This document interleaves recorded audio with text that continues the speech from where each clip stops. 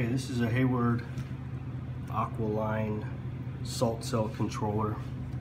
I'm going to show you how to replace the, or how to solder in the thermistor. Here's this thermistor right here. They call it a, what do they call it? Current limiter, which is how it functions, but it's actually called a thermistor. And a thermistor changes its impedance with temperature, whether it be current temperature or outside temperature.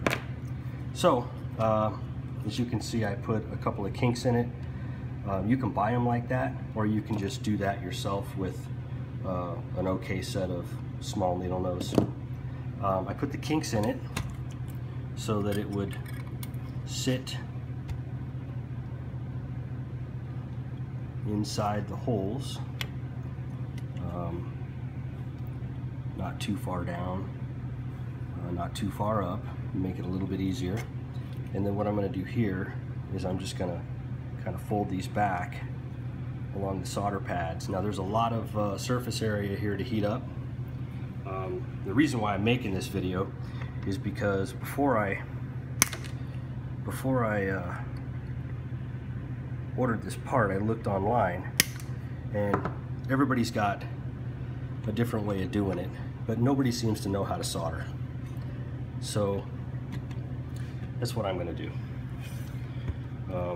It seems like a no-brainer to me. So what I've done is I've basically used the kinks to hold the thermistor in place on the board, and then I just, casually clipped a 1/4 inch remainder there, and I'm just going to basically tack it to each pad. Now there's a lot of surface area here. I usually use a 25-watt soldering iron for this, but I think I'm going to use a 40 because of the amount of heat sink we have here.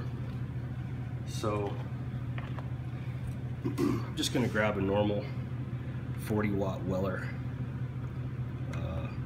It's got a nice big fat tip on it, and I've got rosin core solder. I don't know, I think I picked this up years ago at Radio Shack, but it's definitely a rosin core. And what I'm going to do first is just put some of it on the tip of the soldering iron, and this acts as a wetting agent. So I'm going to wet the solder, and we're done. There doesn't have to be a big nasty blob. There doesn't need to be a big giant clump of solder. We just need to tack it to the board.